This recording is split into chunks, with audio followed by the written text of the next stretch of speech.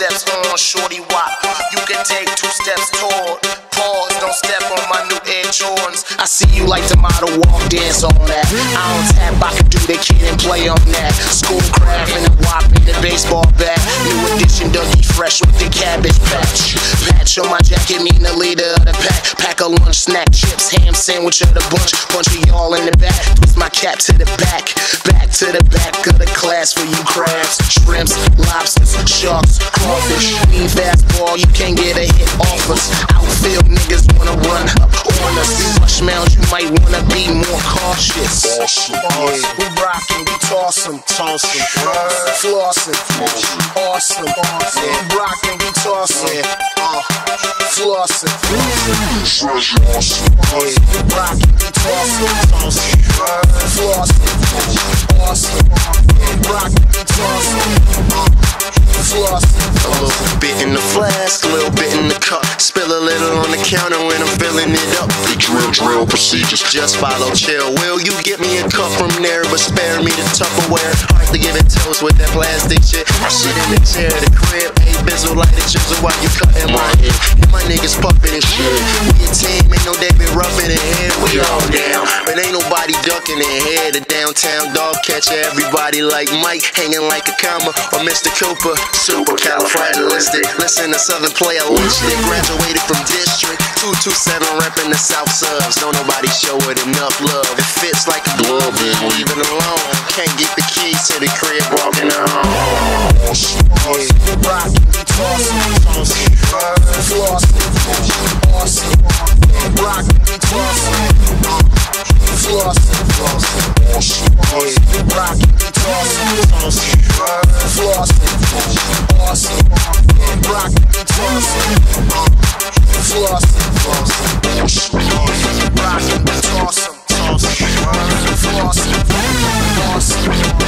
Rockin', we tossin', flossin', awesome.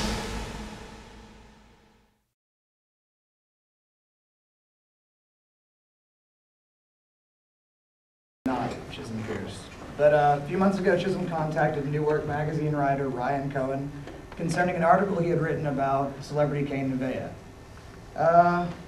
And luckily, Mr. Cohen has graciously accepted his invitation to come and speak here tonight on Cain and celebrity culture. So if everybody can please give a warm welcome to Mr. Ryan Cohen.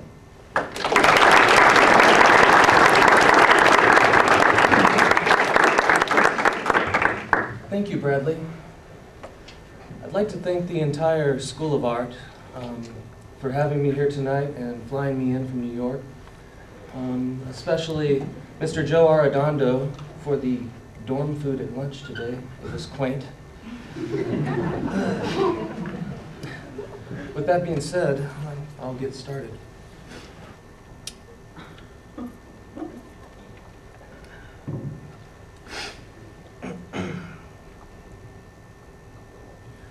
Filthy, flashy, fabulous, Cain Nevaeh. At age 25, he was virtually an unknown child star burnout. But in the past 3 years, the legend of Cain Nevaeh has grown to encompass an American dream that is lusted after all who were raised on Lucky Charms, MTV, and the aspiration to make it big. Now, at 28 years old, he has shown us the humanity of stardom, and he begs us to question our lives and ourselves.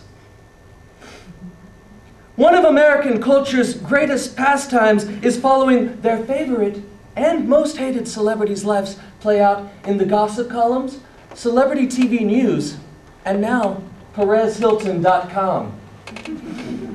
It is hard to turn around without being immersed in celebrity culture, and we, the people, love it. Every twist and turn of a celebrity's life is flashed before our eyes. The good and the bad are thrust before us. As we lock in on these events, we are thrown into a catatonic state of shock, ecstasy, and want. We want to be like these people, yet we love to see them fall to the bottom of the barrel, climb back up, and then repeat the process. This addiction feeds the pockets of mega-million-dollar magazine conglomerates, such as Us Weekly or You Weekly.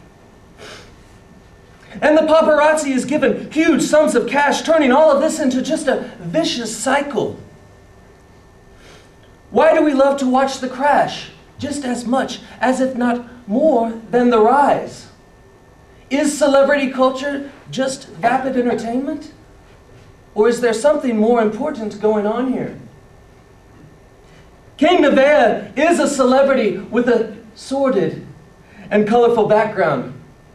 He is young, rich, and famous, but also hated. He lives a socially unacceptable lifestyle and does horrible things, all while being paid for it. He appears in magazines and is adored one week and hated the next. Just like his female counterparts, Lindsay Lohan and Paris Hilton, he is a star that is loved and hated, revered and repellent.